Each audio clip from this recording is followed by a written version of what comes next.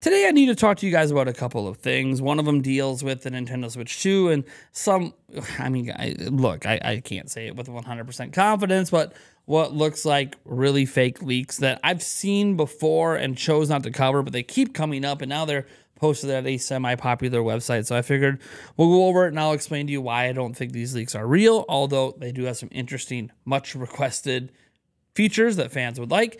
And then I also want to go over a quote from Shintaro Furukawa, who did more interviews, and he talks about how hard it is to keep people interested in playing Nintendo games. And this obviously is a mentality that he's going through and dealing with how he's going to transition us to the next platform and how he's going to continue to create demand for Nintendo's games. Now, before we dive into that, I just want to remind you, we are on our road to 150,000 subscribers. So if you like the video, I would appreciate if you drop a like, subscribe to the channel, and you know what? Ring-a-ling that ding-a-ling so you get notified of all of our videos. All right, let's get into this first off over at Notebook Check. This is the website I was talking about that grabs some of these, likely fake leaks. And I'm going to explain why we didn't cover this before, but let's get into what they said. So this is a new social media post has made the extraordinary claim of knowing both the Nintendo Switch 2 release date and price. In addition, the same source shares home menu images that are supposedly for the next-gen console. However, recent comments made by Nintendo chief Shintaro Furukawa offered only the confirmable truths about any Switch successor hardware, which doesn't really give, it doesn't confirm or deny any of this stuff. So here's the thing. It seems quite difficult to build a reputation as a leaker, but apparent and persistent failure hasn't stopped one source from trying their best to inform the world about Nintendo Switch 2, and in this case, Nintendo's next system. And in other reports, the Nintendo Focus. That's right. It has a name apparently from this stuff. Whether it's the same person posting on Twitter or Reddit, and these supposed leaks is unclear, they do seem insistent about certain things, including Nintendo Switch 2's release date and price. So the information posted alongside images, the original poster claims are of the home menu for the Switch successor, and previously deleted posts have shown more images that have been circulating on various online forums for some time. All the images are posted below, and we'll look at those in a moment, although it is deeply unlikely any of them were sourced from or headed to the Nintendo Switch 2. But a release date of October 2024 is stated, as is the unit cost of $429.99. This is suspiciously the same figure that was given in a now-deleted Reddit post that claimed the $429.99 was the price of the premium edition Nintendo Focus. Well, $399.99 would be the cost for the standard model. Interestingly, the would-be leaker has tagged YouTubers such as RGT85 and OJ Player Essence with this alleged Switch 2 leak, hoping to get some popular YouTuber coverage. Well, here's your coverage, and I'm doing it by not linking to you at all. I'm going to link down to the Notebook Check article because this stuff is probably fake. Now, here are some of the images here. This is the Twitter user that popped up.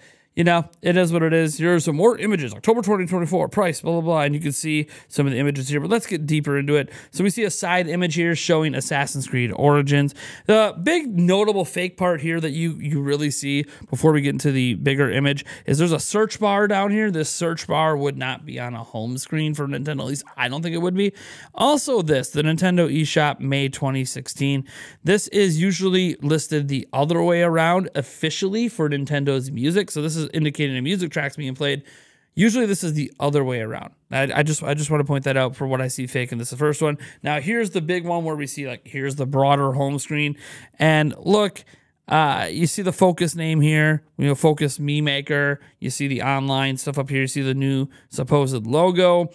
Look, this looks okay. There are some icons that look a little bit low quality. This eShop icon or whatever it is looks pretty low quality. This seems to indicate what, a web browser. I'm not sure what the PC thing indicates. This is a, I don't really know what that has to do with Switch. Anyways, you see, the continue, close title, change user options. What I'm not seeing is profile pictures, unless this is their profile picture for some reason. And obviously, the idea is that this would be from a dev kit. I don't know why a dev kit would have various third-party titles on it, like Assassin's Creed Origins and Street Fighter 6 Deluxe Edition. But you know what? This is probably more of a mock-up than it is a reality. And then here we go see it again, where Smash Bros. Is loaded up. So, yeah, I obviously don't think any of this is real. It's just something that's been going along. You see what they're currently playing. You see the eShop has a notification or something going on. This must be your user profile settings. What's interesting is, and this is probably one of the big indicators, where's the NSO link? I don't think Nintendo would get rid of Nintendo Switch Online, But it is what it is. Here's another look with a different background. So this suggests that that last background was indicating there'll be themes. Here's themes. A lot of people want themes. It's a much requested feature where a lot of people want themes. It is nice that the time up here is different. But yeah, there's one of these photos where it sort of shows a PC hooked up. I mean, you can already see all the wires that are coming out of the wall. It kind of looks like an apartment. But here, let's get to the one that sort of shows like there's a PC hooked up. I think it's... Oh, I guess the angle isn't quite here. There's one of these that here it is. This one right here, you can kind of see a computer right here. So it's probably what this is running on. Anyways, the point isn't to spend a whole lot of time on this stuff. I just want to point out that this stuff's been floating around for months, and it's highly likely fake. If it's not fake, and Nintendo's next system is called the Nintendo Focus, well, let me tell you guys, I will make it my life's mission to get myself down to a twig. And when I get myself down to a twig, which would be like 140 pounds, I will then consume a Carolina Reaper, the whole pepper. I will eat it live. What am I doing to myself? That's how much I'm pretty confident that none of this is actually real.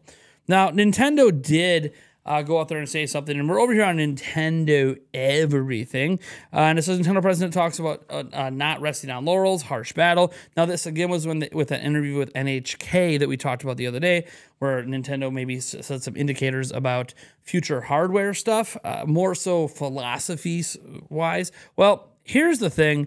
This is on something else. So Shintaro Furukawa, and again, this was translated by the same people who translated the last people for Nintendo Everything. It says, "We always keep in mind that if we do not keep putting out things that people truly want, they'll get bored of us. Right now, there are various forms of entertainment besides video games. I believe that making people want to spend their precious time on video games, and Nintendo games no less, is a very harsh battle. We approach everything while resolved to the fact that at any time, people may start thinking they do not need Nintendo games anymore." So this to me is a really, really interesting quote that it shows that Nintendo, at least Nintendo's president, is acutely aware that a challenge in being the company that they are is maintaining relevance with your content. Whether it has to do with the theme parks or the movies or the video games, they are in a harsh battle with video games. They need to get people to dedicate a lot of time and choose their stuff over other people's. And I find this to be an interesting quote because we don't see this really talked about by Phil Spencer at Xbox or, Yoshida or whoever over on Sony's side, Jim Ryan. We don't hear those people saying stuff like this because they're focused on, let's keep the vibes good. Let's not make people worry about anything. We're just going to keep going and going. And here we sort of have a refreshing take from the president of Nintendo being like, hey, we want people to spend their precious time on our video games, and that's a harsh battle. So we have to approach everything with this idea that we're in this fight for people's time. And this is what I've talked about with when people say like Nintendo isn't a direct competitor with all these companies. I bollocks. They're a direct competitor for people's time. Time is finite, and we only have so much. So to get consumers to choose to spend the time on your stuff is hard. And Nintendo has been to the tippity top of the mountain, sort of like they are now with Switch, but they've also been at the bottom like they were at the beginning of the Wii U and 3DS era. And they've seen other things flop as well. The GameCube didn't do as well for them. Heck, the N64 wasn't really a big era for them. Now, but before that, the Virtual Boy tanked. So Nintendo has seen a number of failures over the years, but they've also had really big success stories like the Nintendo Entertainment System or the Wii and DS and now Switch. So the idea is trying to keep people interested in your products and not just the system, but obviously the software. And it's a struggle for Nintendo, but they obviously are aware of that. And being aware is one way that you actually end up staying above the concern that Nintendo would ever go out of business and stuff like that. So that's really, really, really interesting. Now, I just want to end this video by saying thank you so much for watching. It's been a lot of fun making this video. We have hopefully a lot of stuff coming up this week. We got Gamescom. We got Opening Night Live happening on Tuesday. We'll be live reacting to that. I don't really expect much from Nintendo there, possibly a new trailer for Super Mario Wonder or Super Mario RPG. Those are like the only things I think Nintendo might have there, and they might even have demos of them, which means we could get a bunch of new gameplay and new features and information, interviews, etc. for those games. At least that is the hope. Hopefully Nintendo brought new stuff to Gamescom and not their old games like they did to PAX East. Anyways, guys, thank you for being here, and I'll catch you in the next video.